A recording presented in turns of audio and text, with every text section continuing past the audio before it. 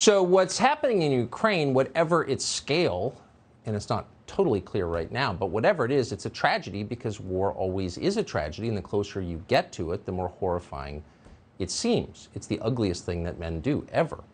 Vladimir Putin started this war, so whatever the context of the decision that he made, he did it. He fired the first shots. He is to blame for what we're seeing tonight in Ukraine. The question is, once we've established that, and it's obvious, how should the United States respond to what he has done?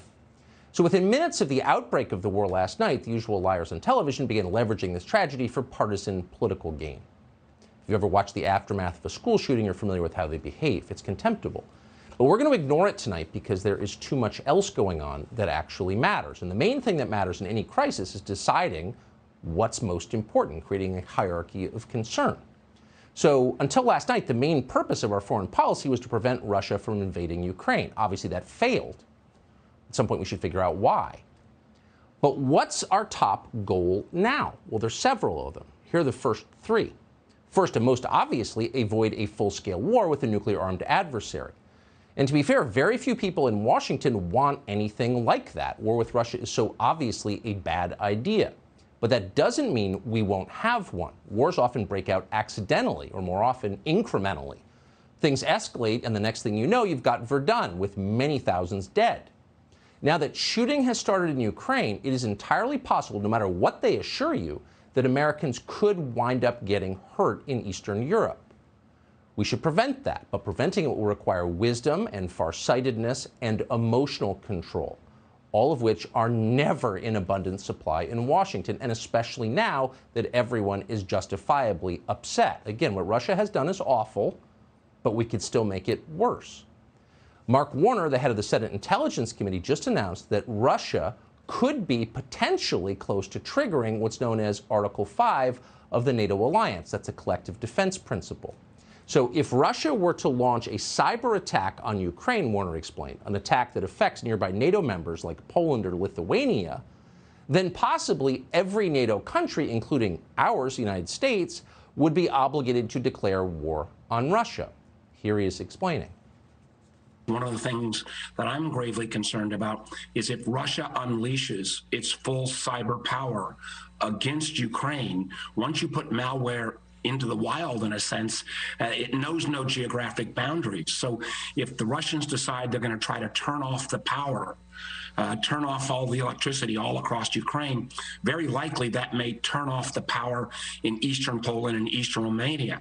That could affect our troops if suddenly hospitals are shut down, if those NATO troops, American troops, somehow have a car accident because the stoplights don't work.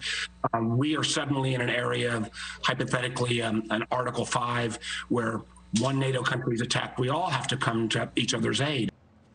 So Warner is certainly right. That could add, that hypothetical that he outlined could happen. Any cyber attack on Ukraine could well affect the infrastructure of the Eastern European countries. That would be bad. It would be a crime. The civilized world would deplore it.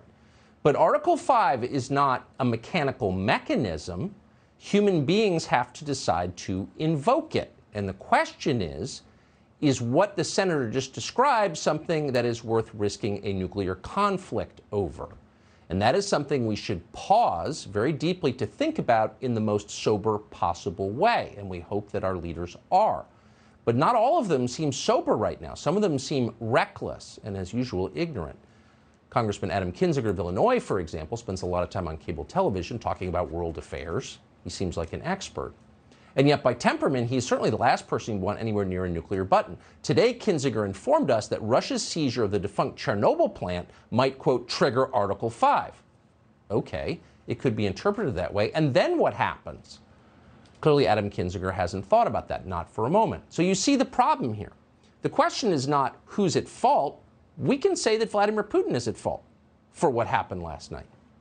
But then what?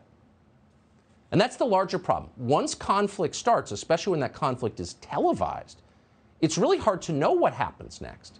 So anyone who thinks the invasion of Ukraine couldn't become a world war either lacks imagination or is lying to you. It certainly could become a world war.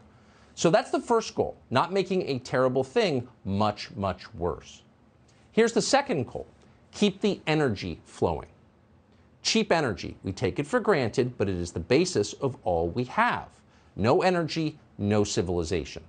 Unfortunately, a huge percentage of Europe's energy now comes from Russia and Ukraine. The European Union relies on Russia for roughly 40% of its natural gas. In Germany, which is one of the biggest economies in the world, that percentage is over half. Most of its energy in the form of natural gas comes from Russia and Ukraine. So you don't hear that very often on television. This debate is framed exclusively in moral terms, and those are important. We shouldn't ignore them. But they're not the only terms we should consider. The fact is that Vladimir Putin has the power to send Europe, and for that matter, potentially the United States, into an economic depression. Putin has the power to turn off the lights. So where did Vladimir Putin get this power? Well, there are a lot of reasons, but a big reason is the climate people gave him this power. Thanks to pressure from zealots like John Kerry, Europe has been shutting down nuclear power plants for years. And that's a very confusing strategy. If you're worried about climate, nuclear energy is not the problem. Nuclear energy is the solution. It's reliable, it's domestically produced, it emits no carbon. So if you were genuinely worried about temperature rises, global warming, you would embrace nuclear energy. But our leaders, and not just ours, globally across the West, have done the opposite. Why? Maybe their donors and families are invested in so-called renewable technologies. Who knows? Whatever the reason, because of a series of very specific decisions made over time, the West is now dangerously dependent on Vladimir Putin for energy. Now, our leaders may act like this is not a big deal. It is definitely a big deal, and we ought to make decisions based on that fact. And finally, a topic no one ever brings up, we must protect the U.S. dollar. America's power derives from its wealth. Rich countries get to do what they want. Poor countries must obey their masters or they get invaded. We just saw that happen. That is the unchanging rule. In this country, control of the U.S. dollar is the key to our wealth. Our entire financialized, debt-based economy rests on the unique privilege of issuing the world's reserve currency. If the U.S. dollar is ever replaced, we are in legitimate trouble. Our debt will come due, our government will go bankrupt, and millions of Americans will become poor immediately. So this is the main thing we ought to be worried about, and it is a greater risk now than ever before. Sanctions are an emotionally satisfying way to punish someone like Vladimir Putin, who clearly does deserve to be punished. No one's really against sanctions. But the question is, do they work? Clearly, multiple sanctions did not prevent last night's invasion of Ukraine. Let's start there.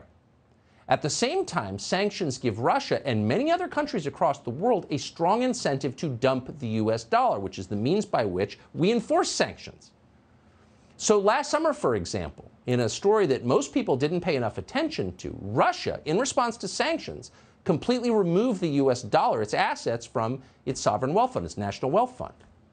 The Chinese noticed. They understand exactly how this works.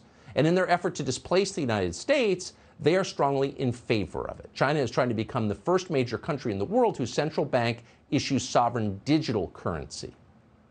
If that works, and many efforts like it, it would be a huge loss for the United States, an irreplaceable loss that would change this country forever, much more than an invasion of Ukraine.